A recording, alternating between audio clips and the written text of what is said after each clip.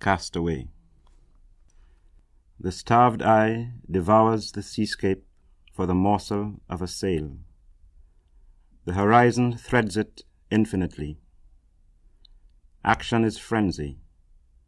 I lie sailing the ribbed shadow of a palm, afraid lest my own footprints multiply. Blowing sand, thin as smoke, board shifts its dunes. The surf tires of its castles like a child. The salt green vine with yellow trumpet flower, a net, inches on nothing. Nothing, the rage with which the sandfly's head is filled. Pleasures of an old man. Morning, contemplative evacuation, considering the dried leaf, nature's plan. In the sun, the dog's feces, crusts, whitens like coral. We end in earth, from earth began, in our own entrails, Genesis. If I listen, I can hear the polyp build, the silence thwanged by two waves of the sea. Cracking a sea louse, I make thunder split. Godlike, annihilating Godhead, art, and self, I abandon dead metaphors, like the almond's leaf-shaped heart, the ripe brain rotting like a golden nut, hatching its babble of sea lice, sandfly, and maggot, that green wine bottle's gospel choked with sand, labeled a wrecked ship, gnarled seaward clenched and nailed like a man's hand.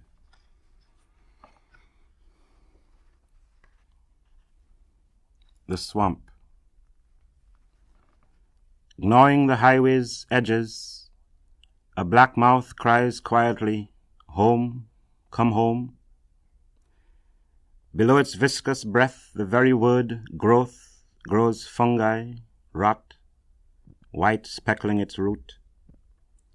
More dreaded than canebrake, quarry, or sun-struck gully bed, its horror held Hemingway's hero rooted to fast, clear shallows.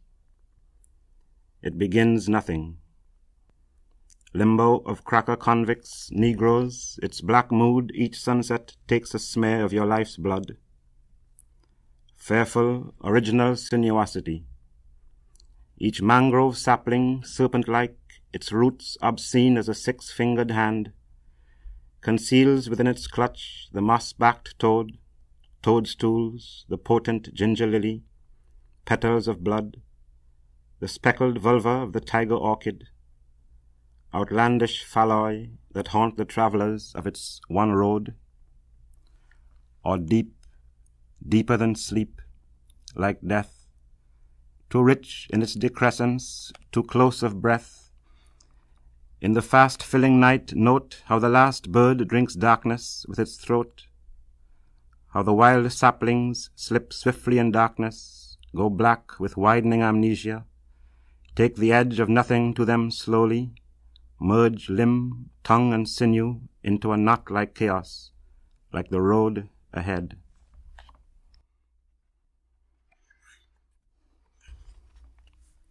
Tarpon. At Cedros, thudding the dead sand in spasms, the tarpon gaped with a gold eye. Drowned thickly, thrashing with brute pain this sea I breathe. Stilled, its bulk, screwed to the eye's lens, slowly sought design. It dried like silk, leisurely, altered to lead. The belly, leprous, silver, bulged like a coal shanker for the blade. Suddenly it shuddered in immense doubt, but the old jaw gibbering divulged nothing but some new filaments of blood. For every bloody stroke with which a frenzied fisherman struck its head, my young son shook his head. Could I have called out not to look, simply at the one world we shared? Dead and examined in detail, a tarpon's bulk grows beautiful. Bronze, with a brass-green mold, the scales age like a corselet of old coins. A net of tarnished silver joins the back's deep-sea blue to the tail's wedged, tapering Y. Set in a stone, triangular skull, ringing with gold, the open eye is simply, tiringly there. A shape so simple, like a cross, a child could draw it in the air. A tarpon scale, its skins flake, washed at the sea's edge and held against the light, looks just like what the grinning fisherman said it would. Dense as frost glass, but delicate, etched by a diamond, it showed a child's drawing of a ship, the sails twin triangles, a mast. Can all complexities of shape, all bulk, terror, and fury fit in a design so innocent that through opaque phantasmal mist, moving but motionlessly, it sails where the imagination sent? Missing the sea. Something removed roars in the airs of this house, hangs its drapes windless, stuns mirrors till reflections lack substance. Some sound like the gnashing of windmills ground to a dead halt, a deafening absence, a blow. It hoops this valley, weighs this mountain, a stranger's gesture, pushes this pencil through a clear nothing now, freights cupboards with silence, folds sour laundry like the clothes of the dead left exactly as the dead behaved by the beloved, incredulous, expecting occupancy.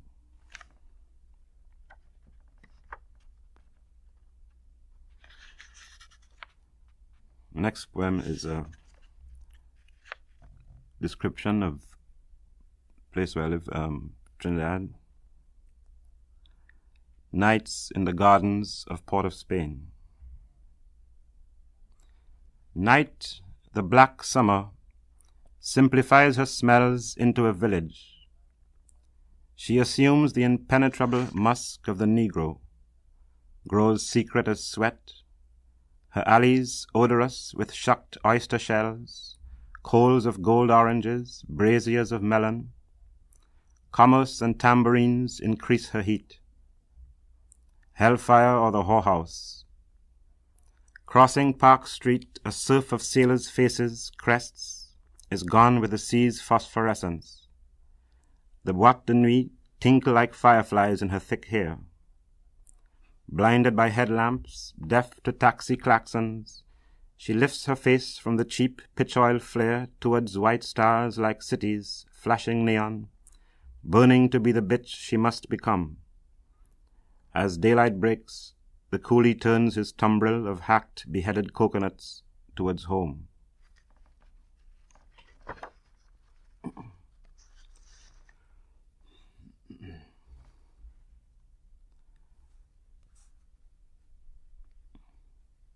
The Glory Trumpeter. Old Eddie's face, wrinkled with river lights, looked like a Mississippi man's. The eyes, derisive and avuncular at once, swiveling, fixed me. They'd seen too many wakes, too many cat-house nights.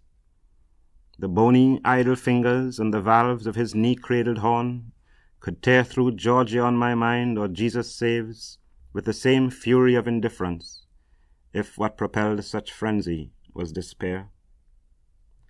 Now as the eye sealed in the ashen flesh, and Eddie like a deacon at his prayer rose tilting the bright horn, I saw a flash of gulls and pigeons from the dunes of coal near my grandmother's barracks on the wharves.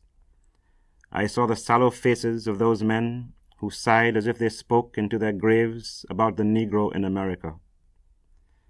That was when the Sunday comics, sprawled out on her floor, sent from the States, had a particular odor, a smell of money mingled with man's sweat.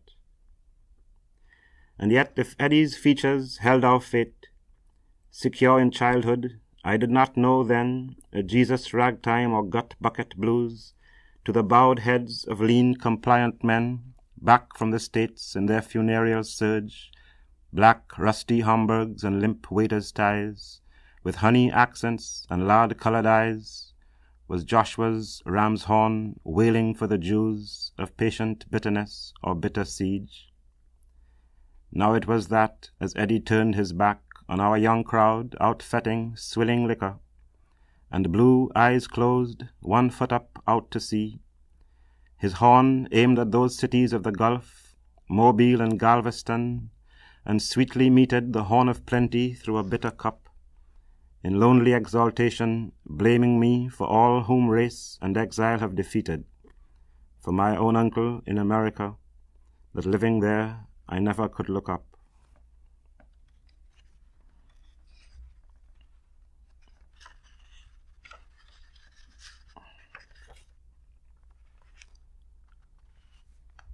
Coral.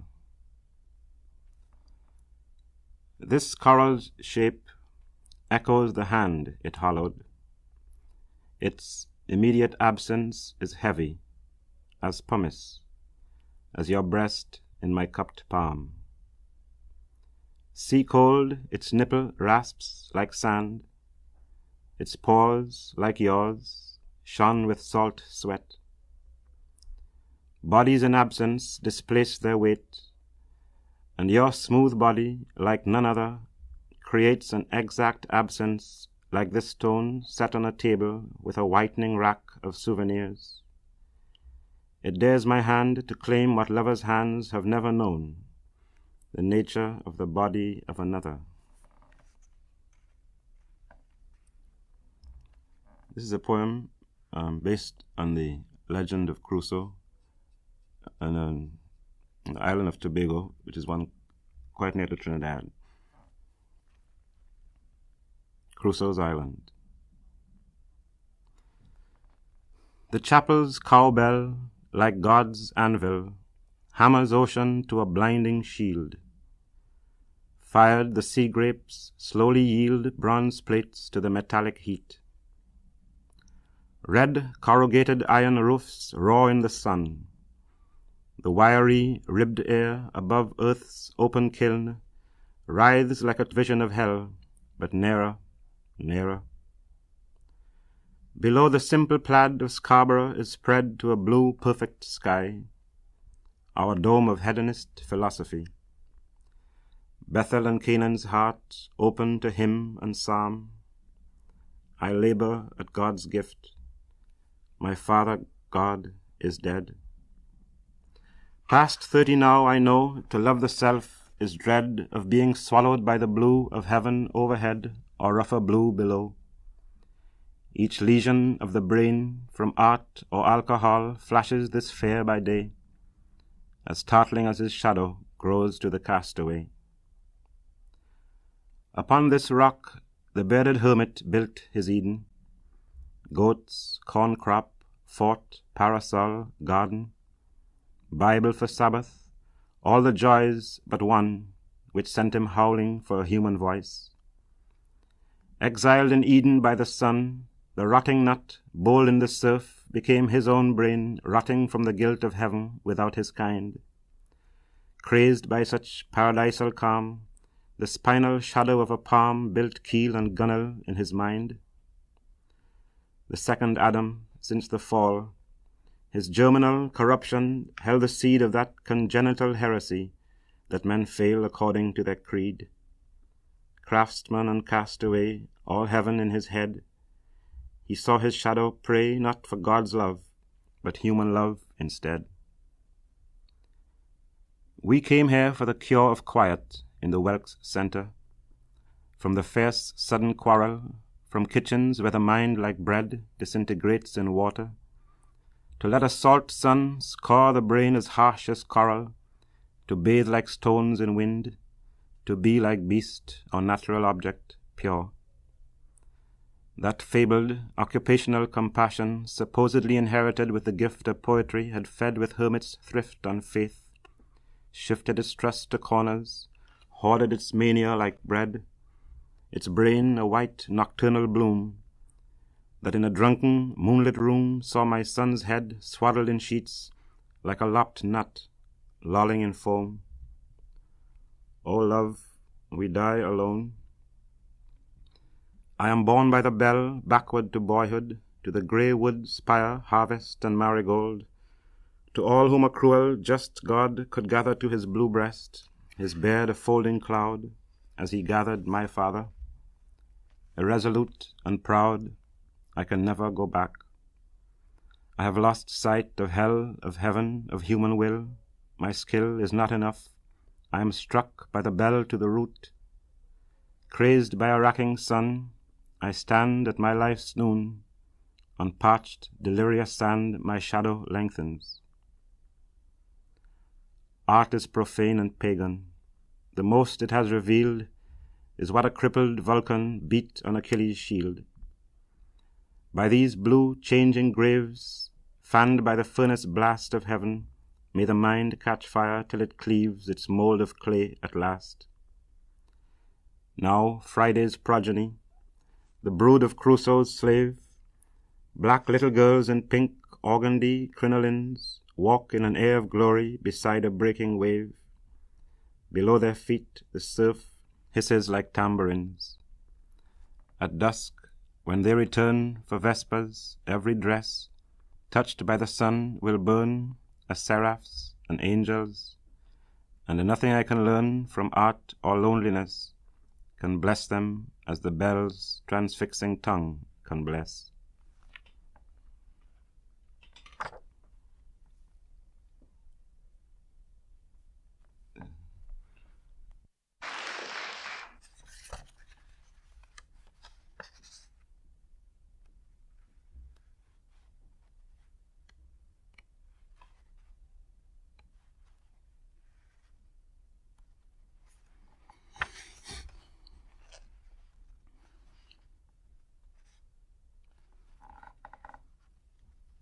A letter from Brooklyn. An old lady writes me in a spidery style, each character trembling, and I see a veined hand, pellucid as paper, travelling on a skein of such frail thoughts, its thread is often broken, or else the filament from which a phrase is hung dims to my sense, but caught it shines like steel. As touch a line, and the whole web will feel. She describes my father, yet I forget her face more easily than my father's yearly dying. Of her I remember small buttoned boots and the place she kept in our wooden church on those Sundays whenever her strength allowed. Grey-haired, thin voice, perpetually bowed. I am Mabel Rollins, she writes, and know both your parents. He is dead, Miss Rollins, but God bless your tense. Your father was a dutiful, honest, faithful, and useful person. For such plain praise, what fame is recompense? A horn painter, he painted delicately on horn. He used to sit around the table and paint pictures. The peace of God needs nothing to adorn it, not glory, no ambition. He is 28 years buried, she writes. He was called home, and is, I am sure, doing greater work. The strength of one frail hand in a dim room somewhere in Brooklyn, patient and assured, restores my sacred duty to the word. Home, home she can write, with such short time to live, alone as she spins the blessings of her years, not withered of beauty if she can bring such tears, nor withdrawn from the world that breaks its lovers so. Heaven is to her the place where painters go, all who bring beauty on frail shell or horn. There was all made, thence their lux mundi drawn till the thread is resilient steel, lost though it seems in darkening periods. There they return to do work that is God's. So this old lady writes, and again I believe it all, and for no man's death I grieve.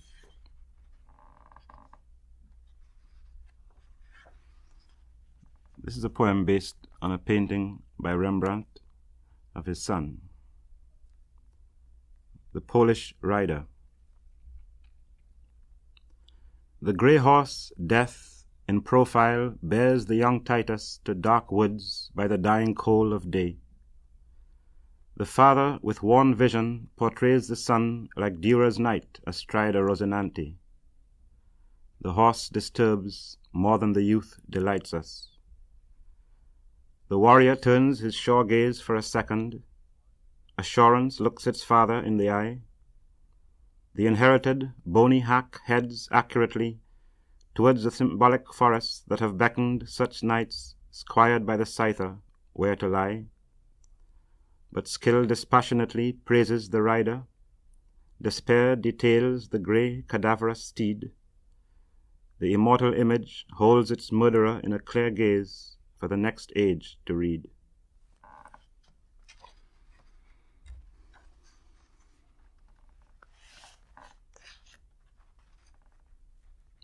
Islands. Merely to name them is the prose of diarists, to make you a name for readers who, like travellers, praise their beds and beaches as the same. But islands can only exist if we have loved in them. I seek, as climate seeks its style, to write verse crisp as sand, clear as sunlight, cold as the curled wave, ordinary as a tumbler of island water. Yet, like a diarist, thereafter I savour their salt-haunted rooms, your body stirring the creased sea of crumpled sheets, whose mirrors lose our huddled, sleeping images, like words which love had hoped to use, erased with the surf's pages. So, like a diarist in sand, I mark the peace with which you graced particular islands, descending a narrow stair to light the lamps against the night surf's noises, shielding a leaping mantle with one hand, or simply scaling fish for supper, onions, jackfish, bread, red snapper, and on each kiss the harsh sea taste, and how by moonlight you were made to study most the surf's unyielding patience, though it seems a waste.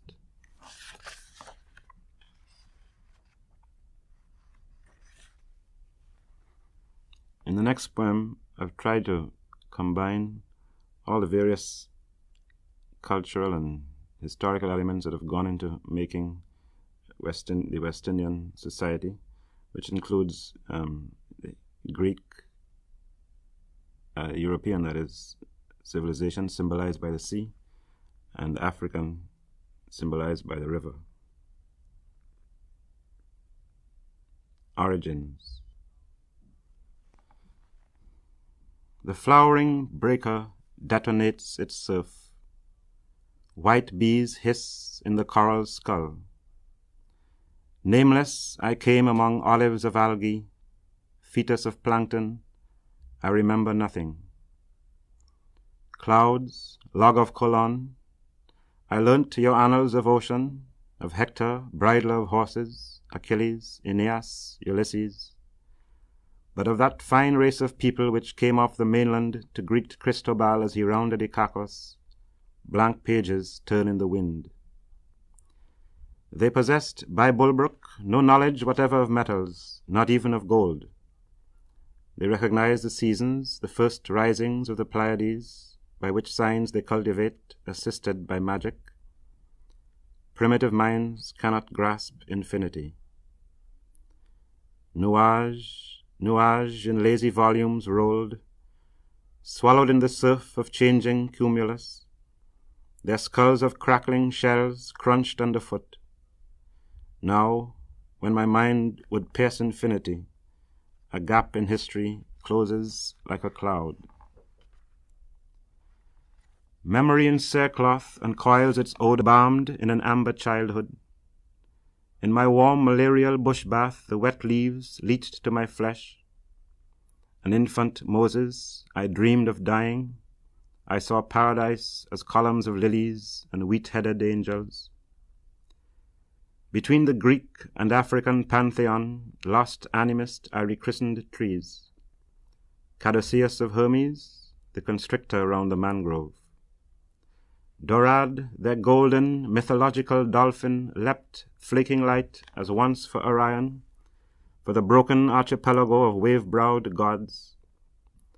Now the Sibyl I honor, mother of memory, bears in her black hand a white frangipani with berries of blood. She gibbers with the cries of the Guinean Odyssey. These islands have drifted from anchorage, like gommiers loosened from Guinea, far from the childhood of rivers. O clear brown tongue of the sun-warmed, sun-wooded trumasse of laundresses and old leaves, and winds that buried their old songs in archives of bamboo and wild plantain, their white sails bleached and beaten on dry stone, the handkerchiefs of adieu and bye-bye. O sea, leaving your villages of cracked mud and tin, your chorus of bearded corn in tragic fields, your children like black rocks of petrified beginnings in whose pot-bellied drought the hookworm boils, cherubim of glaucoma and gonorrhea.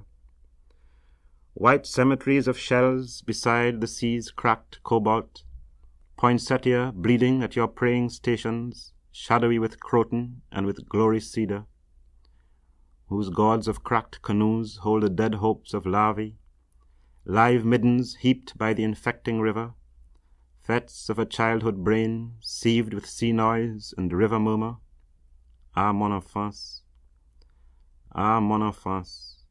smothered in the cotton clouds of illness, cocooned in sinuous odors of the censer, buried in bells, bathed in the alcohol of lime and yellow flowers, voyaging like Colon on starched linen seas, that watched the river's snakes writhe on the ceiling, that knew the forgotten taste of river water, the odor of fresh bread and mother's skin, that knew its own skin slowly, amber, then excrement, then bronze, that fed the Igbo fifes and drums of Christmas, the broken egg in which it sailed at Easter, festivals, processions, voyages of the grave, and the odor of rivers in unopened cupboards.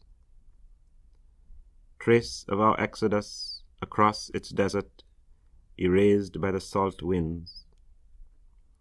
The snake spirit dies, writhing horizon. Beetles lift the dead elephant into the jaws of the forest. Death of old gods in the ashes of their eyes. The plunging throats of porpoises simulating, O sea, the retching hulks of caravels stitching two worlds, like the whir of my mother's machine in a Sabbath bedroom, like needles of cicadas stitching the afternoon's shroud. Death of old gods in the river snakes dried from the ceiling. Yahweh and Zeus rise from the foam's bed at daybreak. The mind among sea-wrack seeks its mythopoeic coast, seeks like the polyp to take root in itself.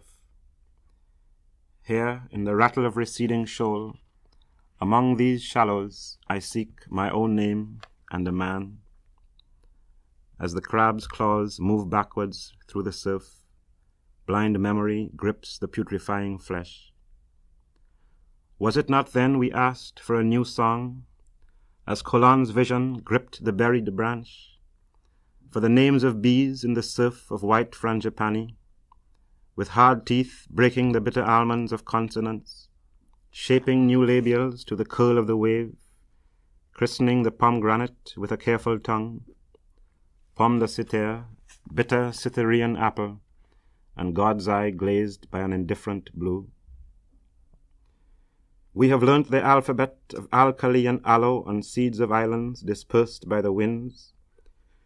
We have washed out with salt the sweet faded savour of rivers, and in the honeycombs of skulls the bees built a new song, and we have eaten of their bitter olive. But now, twin soul, spirit of river, spirit of sea, turn from the long interior rivers, their somnolence, brown studies, their long colonial languor, their old Egyptian sickness, their imitation of tea-colour, their tongues that lick the feet of Bwana and Saib, their rage for funeral pyres of children's flesh, their sinuousness that shaped the original snake. The surf has raised that memory from our speech, and a single raindrop irrigates the tongue. The sea waits for him like Penelope's spindle, ravelling, unravelling its foam, whose eyes bring the rain from far countries, the salt rain that hazes horizons and races, who, crouched by our beach fires, his face cracked by deserts, remembering monarchs, asks us for water, fetched in the fragment of an earthen cruise, and extinguishes Troy in a hissing of ashes, in a turmoil of cloud. Clouds, vigorous exhalations of wet earth, in men and in beasts the nostrils exulting in rain scent, uncoiling like mist the wound of the jungle. We praise those whose back on hillsides buckles on the wind to sow the grain of Guinea in the mouths of the dead, who, hurling their bone-needled nets over the cave mouth, harvest ancestral voices from its surf, who, lacking knowledge of metals, primarily of gold, still gather the coinage of cowries, simple numismatists, who kneel in the open sarcophagi of cocoa to hallow the excrement of our martyrdom and fear, whose sweat, touching earth, multiplies in crystals of sugar, those who conceive the birth of white cities in a raindrop and the annihilation of races in a prism of the dew.